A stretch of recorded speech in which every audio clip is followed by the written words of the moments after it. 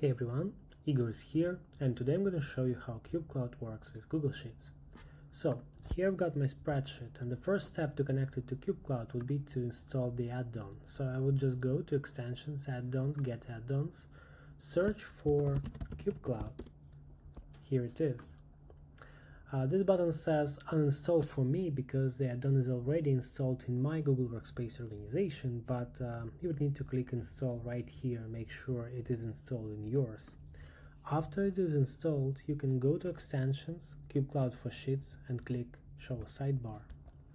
The sidebar will appear on the right, and the next step would be to authenticate it to access your KubeCloud data. So you can just click Sign In. A model window will appear and you'll need to go through a number of steps there, but once you see access granted, it's done.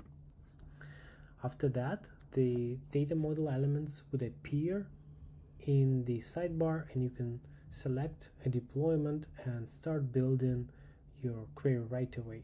So I'm very interested in the orders breakdown by year, status, and this count measure looks particularly interesting.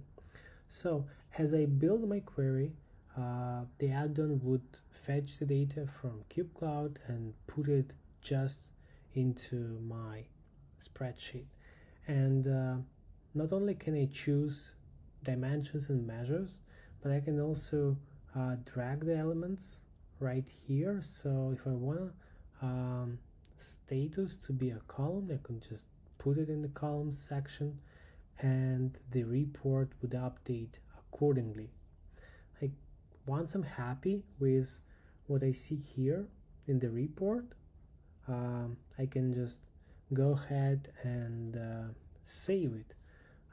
So anytime I want this report to update, or if, for example, I accidentally removed some data, I can just hit refresh right here, and within seconds I'll get fresh data fetched from KubeCloud.